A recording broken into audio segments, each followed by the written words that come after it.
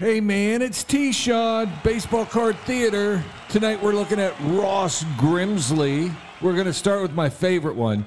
It's not a card, it was a comic insert in '79. And dude, look at the mustache, the hair, he's groovy. Ross was a 20-game winner for the Expos in 1978 with 19 complete games.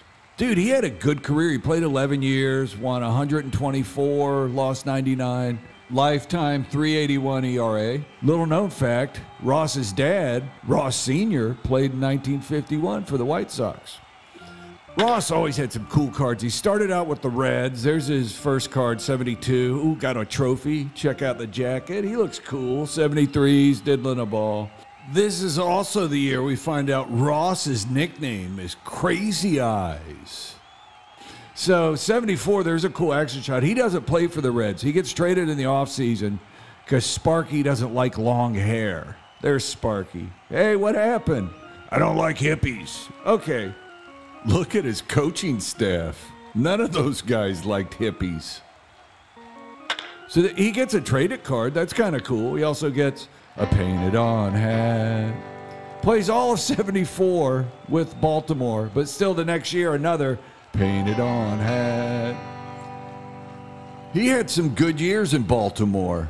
There he is rocking the Gene Simmons hair from Kiss's The Elders Tour. Then the freak flag flies. Check out that. That's a great card from 78.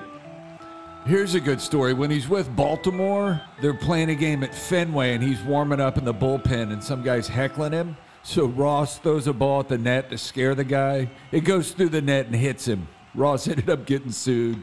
Bummer. Here's a cool 3D card. As a free agent, he signs with Montreal. There's some more 3D cards, and that hair's really flowing. Makes the All-Star team when he wins 20 games. Love this card. This got the flow going. Then he goes to the Indians, and man, that hair is puffy. Here's another Indians card. Ends his career in '82 with Baltimore. Don't have a card for that. I didn't see it until just now, but him and his dad do look alike. See? Yeah, both lefties. He went on to coach for a while. There he is with the Calgary Cannons. He also played in the Senior League in Florida. There's a couple cards from that. Okay, that's it for Baseball Card Theater. If you'd like to learn more about Ross Grimsley, listen to the podcast, The Hall of the Very Good.